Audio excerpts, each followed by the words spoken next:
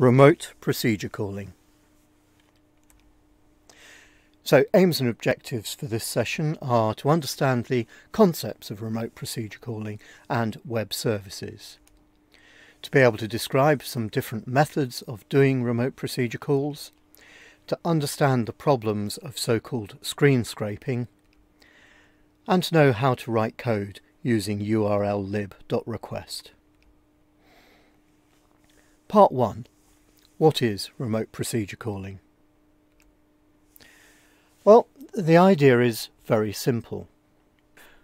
Remote procedure calling allows you to access tools and data and essentially the functionality of some application that's living on a remote computer by accessing it over the network. And it does that using standard internet technologies.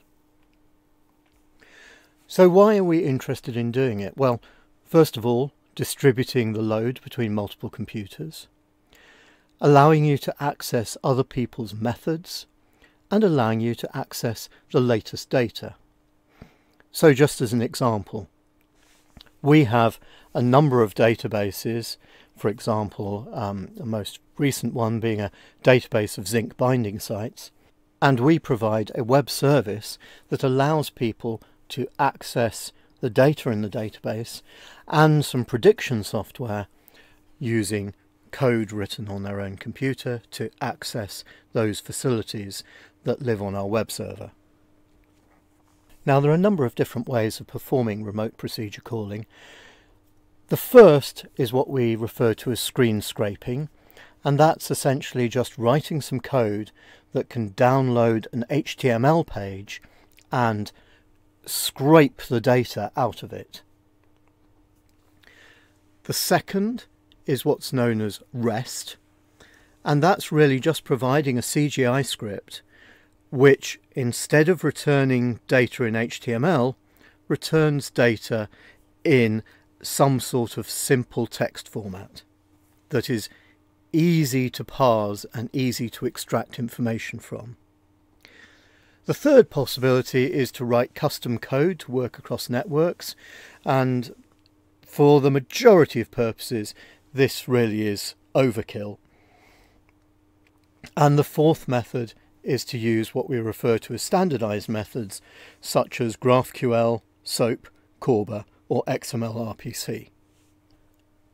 Now, as I implied a little earlier, remote procedure calling methods that work across the internet are often referred to as web services.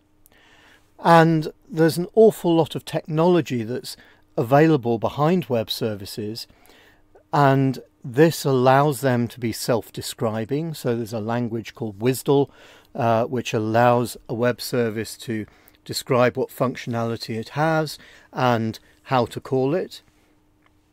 In other words, it describes its own API.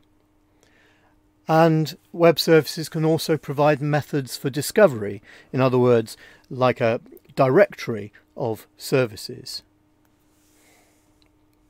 However, in the main, they're not done like that these days. This was kind of a desire that people had for making web services really pervasive, and because it was rather complicated, it never really caught on in the way that it might have done.